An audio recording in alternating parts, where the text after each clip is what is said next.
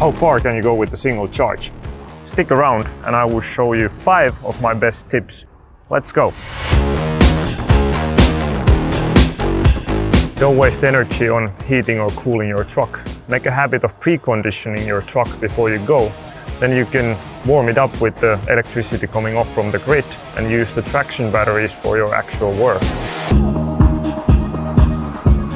But every once in a while we need to brake. Even if you can charge batteries with braking, it's better not to shuffle energy back and forth all the time. All the energy comes from the traction batteries of this truck, so if you don't need it, shut the truck off. To prolong the lifetime of your batteries and to make most out of the energy you have there, we go with the flow and not faster than we need to.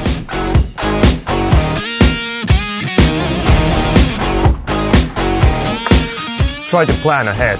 It's always better not to brake, but if you need to brake, then spread the braking over a long distance so we can charge the batteries with what can be recaptured. But less you brake, better you do.